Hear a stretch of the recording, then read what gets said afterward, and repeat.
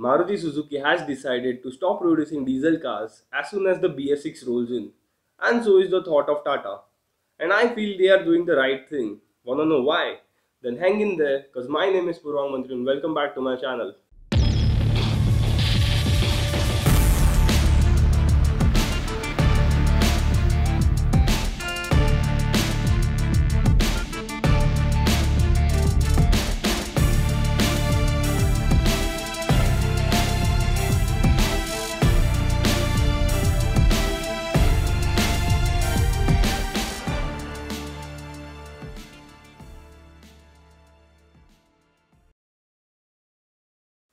BS6 norms are concentrated more towards the diesel vehicles than on the petrol. And with the implementations of BS6 norms, the diesel vehicles are going to get expensive. As we all know, not everyone knows it. Okay, most of us might know this that diesel cars are the most polluting cars running on the road today. And with the help of BS6 norms, they are trying to bring the pollution done by the diesel cars down. According to BS6 norms, the amount of NOx or oxides of nitrogen produced by the diesel engine is brought down to 80 milligrams. Previously, this value was 250 milligrams. And to compare this with petrol engine, the NOx produced in them is just 60 milligrams. That's not the catch.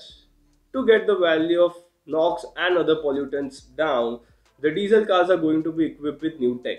This new tech involves selective catalytic reduction, advanced OBD, high pressure CRDI, better exhaust gas regulation. And out of all of this, selective catalytic reduction or SCR is going to make the cars expensive. The SCR converts NOx into diatomic nitrogen and water with the help of a catalyst.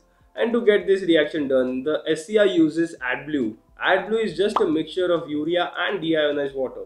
And this AdBlue is going to add up as a consumable with oil and oil filter in the diesel cars.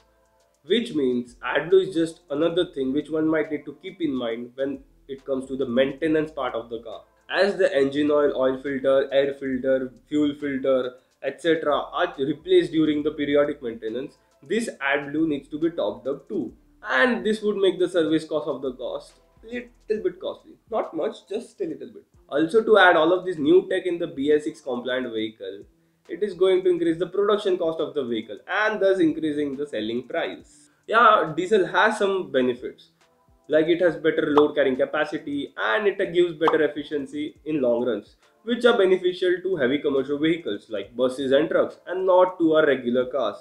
So using diesel in our regular cars might end up polluting instead.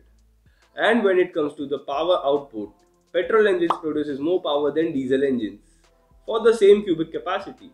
If we take the example of America, then there are not many small cars that run on diesel. Pickup trucks, SUV and heavy commercial vehicles use diesel there. Rest of them just run on petrol, or they might call it gasoline. So not using diesel engines in small cars like hatchbacks and sedan is actually a great idea. Even the capital of Greece and Spain are planning to ban diesel engines entirely. Maruti's decision on not producing diesel cars is actually good, and I think every manufacturer should take this into account because this small step can bring the pollution level down. If you guys want to add into this content or have any queries or suggestions, then feel free to put them into the comment section below. If you think my content made sense, then go ahead and hit the like button and don't forget to subscribe to my channel if you want to see more such videos. Finally, wear your helmets while riding, seatbelts while driving. This is Purvang Mantri signing off.